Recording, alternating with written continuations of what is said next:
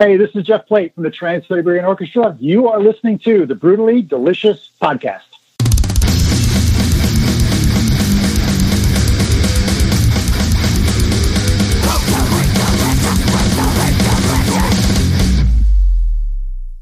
Hey, you are listening to the Brutally Delicious Podcast. I'm Bruce.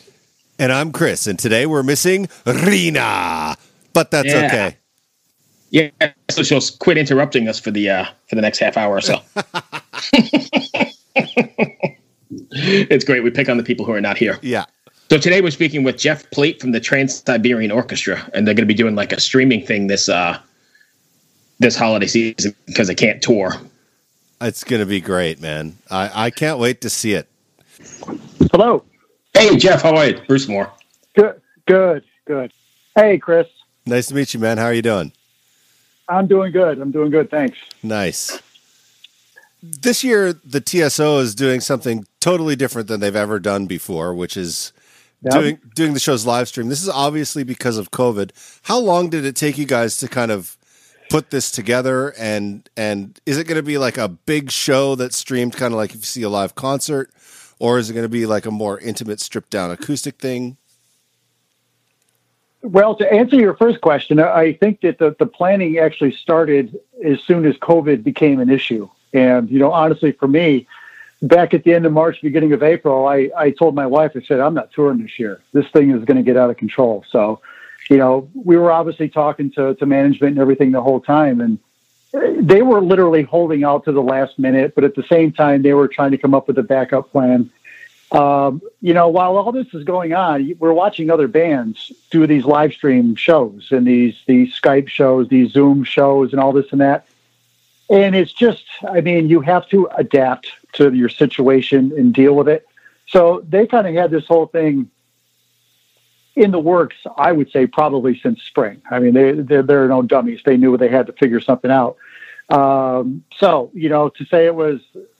To say anything came around last minute is not true, but we were holding out, hopefully, to do some live shows to the last minute, and then we had to resort to this. But to answer your question about the show, the people, the management company that I have, the production staff that I have with TSO, they are involved in this, and I know this thing is going to be spectacular. What is it going to look like? I honestly can't even tell you. I've seen a lot of the other streaming stuff, and, a lot of that is kind of a stripped down, bare bones performance. This is going to be everything in the vein of TSO, in the spirit of Paul O'Neill, who wants to do everything and anything at one time. This is going to be that kind of a show. And I'll be honest with you, I can't wait till we do this, because watching it play back at some point, it's going to be really cool. Well, the first thing I thought of when I heard about it, I was like, there's no way that they can strip this down. Like, because everything's always over the top, right? Like with the TSO, it's just as much as possible all the time. So, and it's very storytelling and it's very theatrical. And my first thought was like, is this going to be like Pink Floyd does The Wall, almost like, where instead of the visuals being on screens, they actually take up the full screen and they go back and forth between a band playing on like an arena-sized stage. There's so many things that came to my mind. I was like, what's going to happen here? Well, you and me both. I mean, like I said, I've been sitting in the middle of this thing from the first note. So, but to your point, let's look back when we first started touring, and in 1999, it was a box truck and a couple dozen lights and a fog machine. And that was, people loved it. So it's not that we're going to go back to that, but the spirit of TSO is, that's where it all began. Now, like I just said, I know the people that are involved in this, and this is going to look really, really cool. It's going to sound great. But what that is going to be exactly, I really don't know.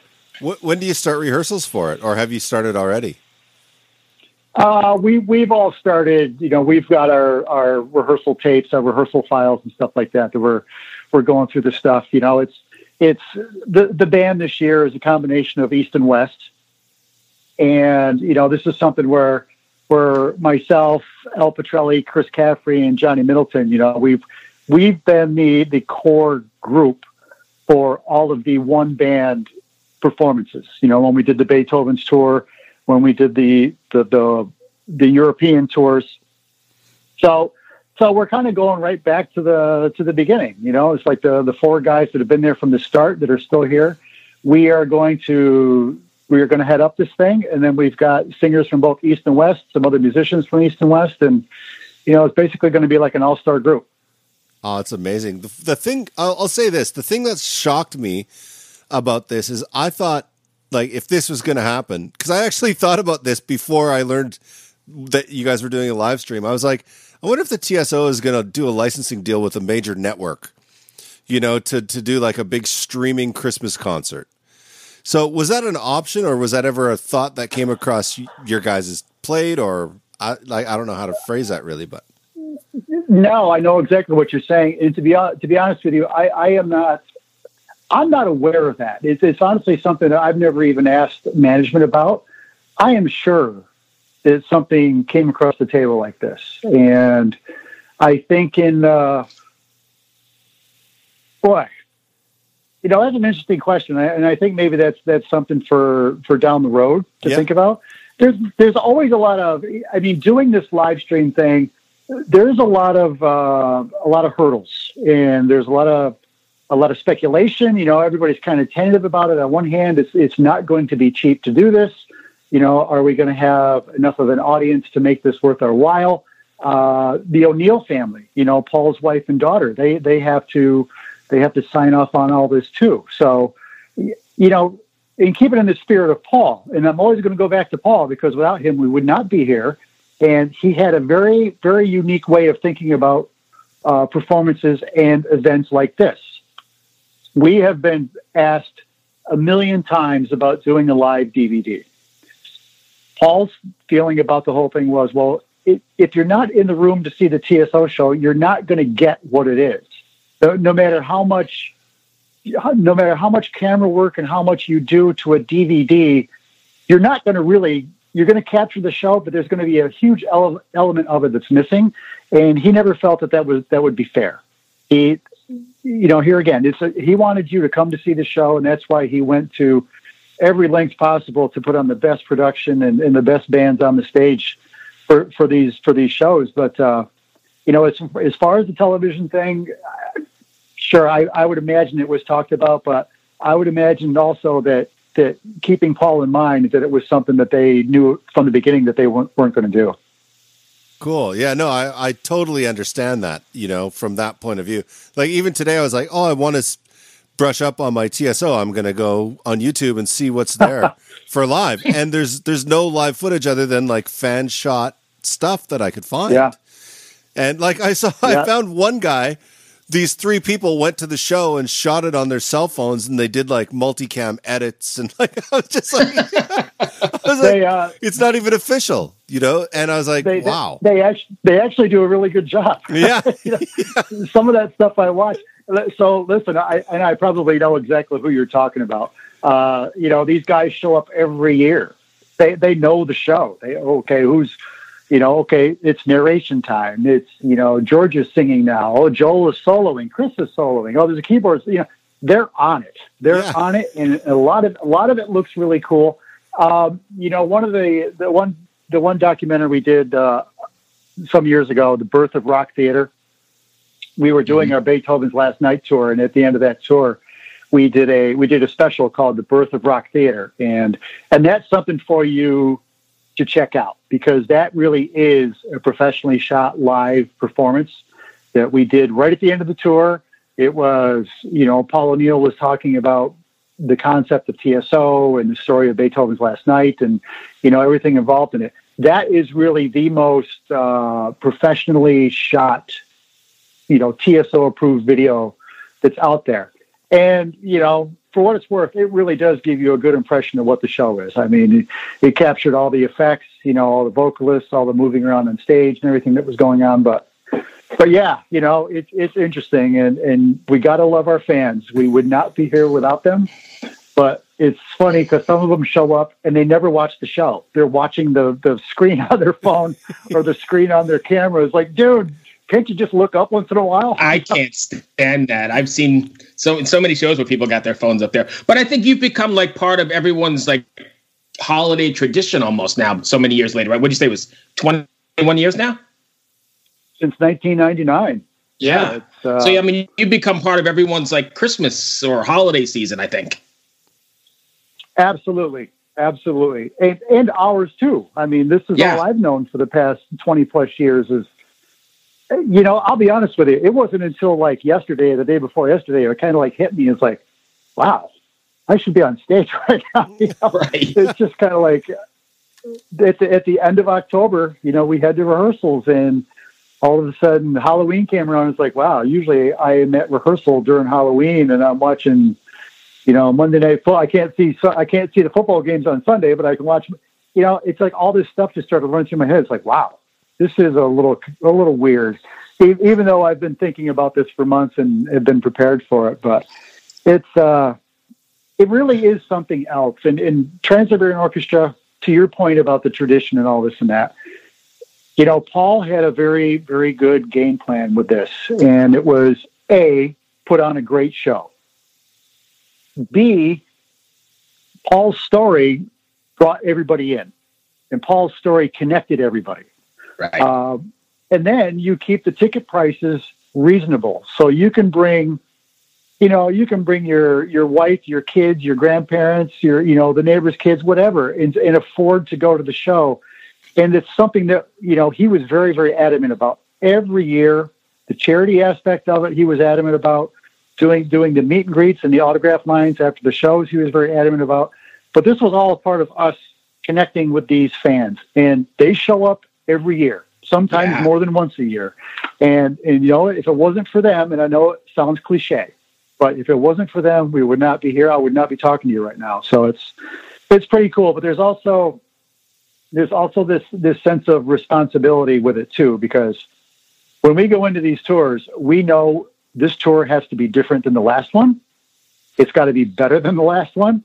And you know that going in every year, you're trying to up your game because these people don't want to come back and see the same show, even though it's hard to keep up with one show in general, but you want to give them new music. You want to give them a different story, a different lighting scheme, different video. You know, there's so many things you can do. And, you know, that was something that Paul was very, very aware of. And, you know, it's a big part of the connection with our fans. You know, how different. Oh, sorry. Go ahead. Oh, I was just going to say, one of the things that I noticed is that this is like the only band that I've ever heard of that went from rehearsal to arena. There was no opening bands. There was no club gigs. It was just rehearsal, sold out arenas. How was that dealt with? That just blows my mind away. Well, we did start in theaters. Oh, okay. We didn't go straight to arenas. We did theaters for, I think, the first 4 tours. Yeah, man, it's remarkable. We are the only band who's ever done that, who's ever been its only headlining band with no opening act. You know, like you said, straight from rehearsals right to a headlining tour. But in 1999, we did a 7-show tour, and it was really just a trial. How in the heck is this going to translate to the people? How are we going to pull off the story? How are we going to pull off the music? Blah, blah, blah. And it worked. So 7 shows in the first year went to 70 the next year. Wow. This is when the original group split in 2. And keep in mind, when we first started touring, we were trying to do this tour between Thanksgiving and Christmas Eve. So all of a sudden, bam, you get this, you know, multiply times 10 the amount of shows you have. We took the core group, split it in 2, created 2 different touring groups, and then every year just started getting bigger and bigger and bigger. And, you know, here we are all these years later. We do roughly between the 2 bands, 110 shows in 7 weeks. So my TSO East group does normally close to 60 shows in 7 weeks. We do a show on Wednesday, we do a show Thursday, We do 2 on Friday, 2 on Saturday, 2 on Sunday. Holy so we're doing cow. We're doing 8 shows a week, and just depending on how the calendar falls, we may be playing 6 days a week. It's remarkable. But going from, there were more questions than answers. Let me put it that way. When we first started touring, we had no idea what was going to happen. And like I said, I've been sitting in the middle of this from the beginning, and going from a half full theater to sold out theater to sold out theater tour to an arena to sold out arenas, and then to sold out arenas twice a day. It blows my mind. It really does. It's unbelievable to me. And I just think at the end of it, you probably need a year off just to recover. Like that's an intense schedule. It's unbelievable.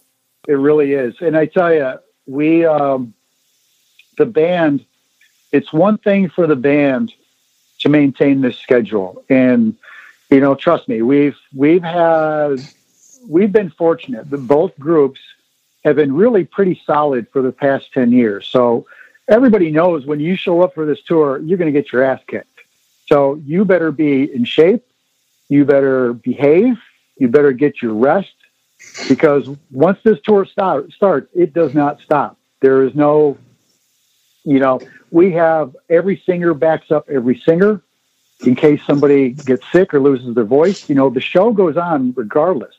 But really, our crew are the ones that bear the brunt of this. These guys, it's unreal. Like I said, when you're doing 3 days, 2 show days, 3 days in a row, and these guys pack up in Buffalo, say on Saturday night, and then we're ready for a matinee at 3:00 in the afternoon in Philly the next day. It's unreal. Well, yeah, they're busting their ass. These guys get her done. I tell you, they are the best of the best, and it's just remarkable. That actually brings me to my next question. With how COVID is just like, I don't think there's another industry that's been decimated like the music industry during COVID, especially for crew members, people that are like grips and, like sound guys to even catering. How are you guys dealing with that aspect of it? Are you making sure all your crew is brought back in? How are you dealing with that aspect of it? Because they're probably like your family a lot of the time. All these people, you see them every day, and suddenly there's no work. So how are you guys dealing with that side of it? You mean as far as the streaming show, or just yeah? Like for the streaming show, are they all coming back to kind of help with that show, or how is that working? Well, it's not necessary to bring them all back. It's like we're only doing one show. It is going to be a smaller show. Obviously we're not in an arena. We're on a soundstage. Yeah. But there are certain people that we can't do this without. Our audio technicians, the laser guys, the lighting designers, all the techs, my drum tech, Tony's like one of my best friends. He's right there by my side. He has been there for all these years. And so we can't bring everybody back into the fold for this show, but we have everybody that we need. Let's put it that way. Yeah. It's not like it's dog eat dog, but there's really only so much you can do in a situation like that. And I know a lot of crew guys make good money. They work all year round. Most of the crew guys that are on TSO are on the crew of some other major tour the rest of the year. Oh, absolutely. If not a couple major tours. So these guys are, in theory, if everybody was smart, they probably got something to lean on to get through these times. But yeah, it's just unbelievable. I'll tell you, I wonder about how many bands are going to get knocked off because of this. Yeah. Because there's a lot of older bands. I don't want to say older, but I mean older, I guess. Yeah, the 80s bands, even some of the 70s bands that are still touring. They're still touring, or they were touring. A lot of them are touring because they blew all their money back in the day, and this is what they have to do to make a living. Yeah. how many of these people are going to survive? Who's going to come out of this? It really makes me wonder. And here again, it makes me, that much more thankful about the Trans-Siberian Orchestra, because it is such a tradition. It is such a, it comes around every year, and man, I don't see any end in sight. It's just unbelievable what happened this year that it knocked even TSO off the rails. So yeah, it's been crazy for the music business. That's what I wanted to ask you that question, because it's so it's the music industry has just been hammered in a way that I've never seen another industry hammered. Like, my wife works in hospitality. She manages lots of restaurants, and her industry was decimated. But when I look at the music industry, it doesn't even compare to the hospitality industry. Yep. And you think about the 5 or 10 years prior to COVID, when all of a sudden album sales were kind of thrown out the window, and you had to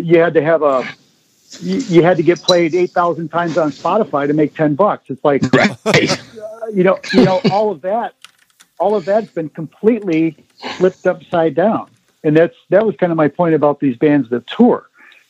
That's really the only way to make money a lot of times. It is. Unless you have unless you have a hit song, unless you get licensed for something, advertisement, you got some great merchandise, whatever, you got to hit the road, and you got to be good, and you got to draw fans. But record sales, that's just a whole different ballgame now. And it's really pretty sad. It is. Yeah.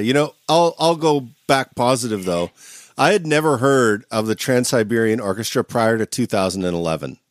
So I was kind of like an outlier, and and I ended up going on this metal cruise called 70,000 Tons of Metal.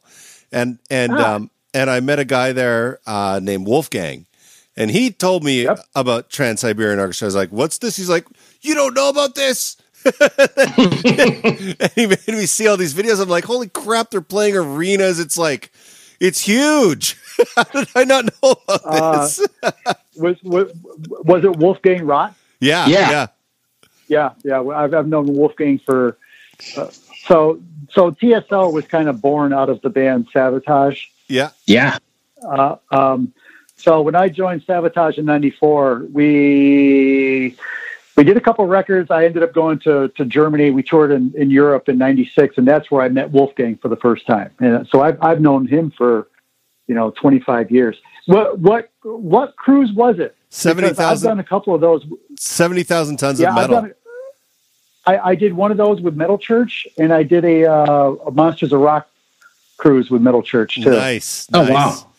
Yeah, it's such a different experience being on a boat watching metal. Oh my God.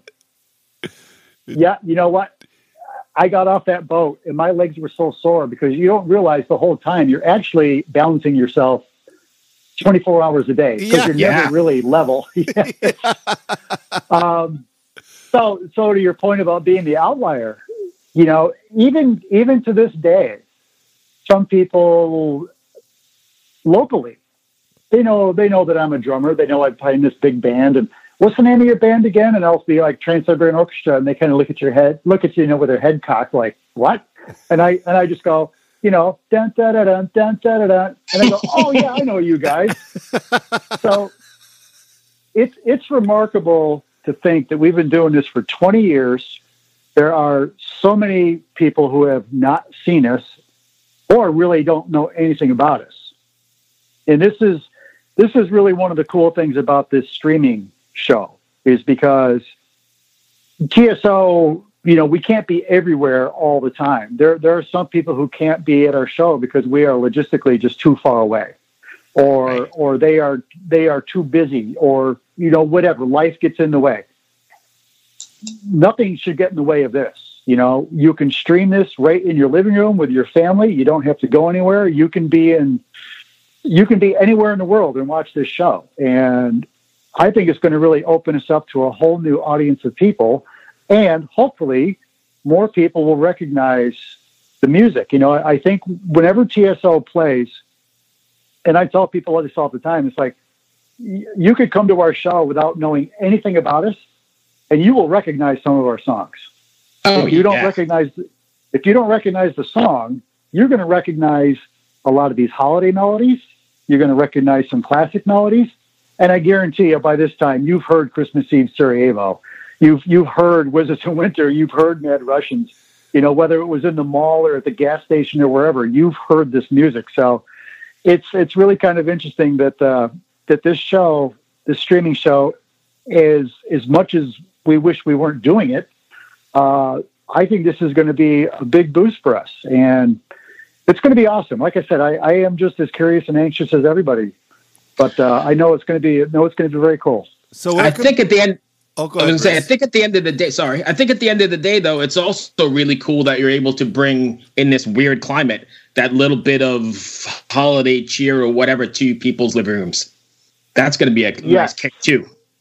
Yes, and here we go back to the tradition, back to the responsibility of TSO. I do think we bring something much different to the table in respect to that. When our tickets go on sale, it's just, people can't wait. They can't wait. They get their ticket, they get their family all lined up, they get their friends lined up, and, they cannot wait to come see our show again. Because they just love the show and the music, but it's a place that they're going to meet and see a lot of people that they've met throughout the years at our shows. It's a huge family get together in one sense or the other, but it's awesome. I mean, I think that, at the end of the day, the show is so unique, and the fact that it has so many really, heart touching and, historic holiday themes in it. They're timeless. Right. You can't avoid recognizing something or liking our show. I dare you to come to our show and think that we totally stink. We do what we do very, very well. And from my position on the stage behind the drum kit, I can see people. I can tell who's never seen us before, and I can tell who's seen us a bunch of times, because the ones that have seen us a number of times, you watch them. They know where to look. They know what's coming. They have an idea. Most of the people that have never seen us before, as soon as we hit 12:24, their face lights right up like, oh, that's those guys. And then we've got them. Right. At the end of the show, they're on their feet clapping, and then they come see us again next year. And that's how this whole thing is snowballed into where we are. That's awesome. So where can people get tickets for this show? TSOlivestream.com and then trans-siberian.com. Tickets are available at both sites. They're $30. The show is available for 24 or 48 hours after the initial performance. So if you missed it, you can catch it within 2 days. I do believe that you can watch it once you bought it. I think it's available to you for that 48 hours, as many times as you want to watch it. There's some merch bundles there. There is, you are able to give the live stream ticket as a digital gift to somebody also. So, that's cool. We've done a lot to try to make this, accommodating and fun for the fans. And, obviously we want everybody to tune in, buy your ticket, get your family together, crank us through the stereo, turn on your Christmas lights, candles, whatever, make a thing out of it. But I think it's just going to be interesting. Everybody's going to have the best seat in the house. And I can't believe how affordable that is. Because, that's great. Because some people might say $30 for a stream, but if you think about your whole family watching it for $30, that's a steal. Plus, you don't have to drive. You don't have to pay for parking. You don't got to pay for popcorn. You don't got to pay for... Right. It's unbelievable. All of the... You don't get stuck in a traffic jam. It's like I said, this is very affordable, but it's also just going to be the most convenient show. This will be the most convenient TSO show ever. So that's great. Like I said, I just hope people, if you've never heard us before, never seen us before, please check it out, because there's something in our show for everybody. No matter what genre of music, no matter how old you are, there's something here for you. And yeah, like I said, I think this is going to be a unique opportunity for us to build on our fan base and And, and here again, give our fans a treat. They've been with us for 20 plus years. And this is, here again, in the spirit of Paul O'Neill, who fought tooth and nail every year to keep ticket prices low for our shows. This is right in the spirit of that. So, we take everything that Paul taught us and we run with it. We try to maintain his legacy and make the guy proud. So, but regardless, this show is going to be awesome. And I'm really hoping a lot of people tune in. Well, awesome. I know I will be. Thank you, my friend, for taking the time. I really appreciate it. Stay safe. No problem. And happy holidays. Ever wonder what a punch from Elton John feels like? Or how you'd cope with having turned down the chance to be in Nirvana? Or what signal Keith Richards gives when he wants you to get the hell out of his hotel room? Fans of Too Much Effing Perspective don't have to wonder, because they've heard these exact stories and a jillion others on our podcast. I'm Alex Hoffman, former tour manager for Radiohead. And I'm musician and comedy writer Alan Keller. On the TMEP show, we get guests like Nancy Wilson from Heart, Jeremiah Freites from the Lumineers, and Modern Family's Julie Bowen to tell us things they may have only shared with their therapist, clergy, or a TMZ stringer. So join us on Too Much Effing Perspective. That's EFFING Perspective. The only podcast you crank up to 11.